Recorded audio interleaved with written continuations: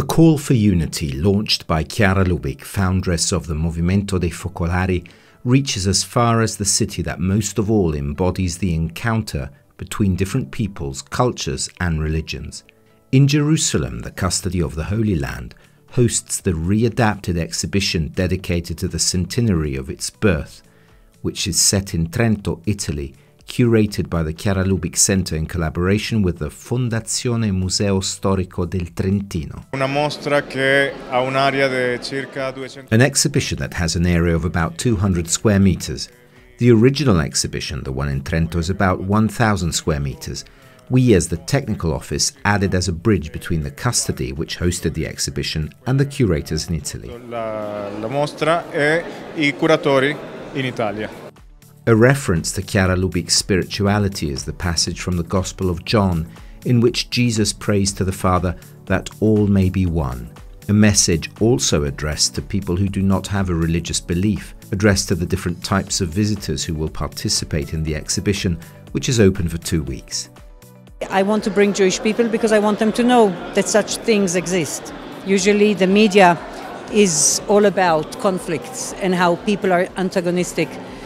It's so reassuring, it's so reviving to see that there is collaboration, that there are people that do things courageously and without being naive, okay? Being very realistic. We live in a conflicted place, and still with this conflict we must recognize each other, find the common paths to cooperate. Divided into 4 parts between images and video material, the exhibition Chiara Lubich World City also reveals the connection that Chiara Lubich had with the Holy Land, despite having visited it only once in 1956.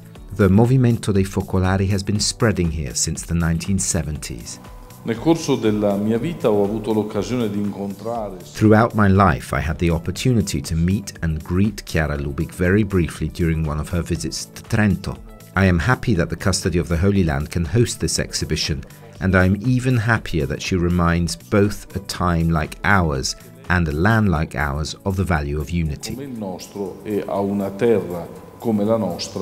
Il valore dell'unità. Legato a quella visita di Chiara del 56 c'è anche linked to Chiara's visit in 1956, there is also the idea of having a physical place in Jerusalem that would testify that unity is possible.